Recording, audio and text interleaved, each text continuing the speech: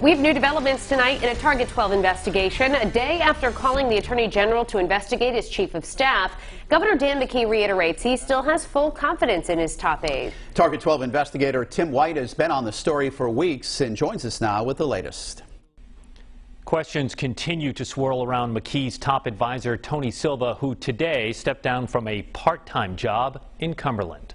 24 hours after Governor Dan McKee said his chief of staff did nothing wrong in a controversial land deal. There's no information that would say that there was undue influence. He tapped the Attorney General and Rhode Island State Police to examine Tony Silva's actions. I don't think it's an about face. There were some people questioning whether or not I could actually get good information and provide the facts back to the people in the state of Rhode Island. So bringing the Attorney General in right now is another opinion that's independent of our office. Target 12 confirmed Cumberland Mayor Jeff Mutter was interviewed by 2 state police investigators in the Attorney General's office on Thursday. Mutter declined to provide specifics about their questions, but did say they asked about Silva's involvement in trying to develop this piece of wetlands at 45 Canning Street in Cumberland. Any thought at all to stepping aside pending the outcome of the investigation? Absolutely not. Why not?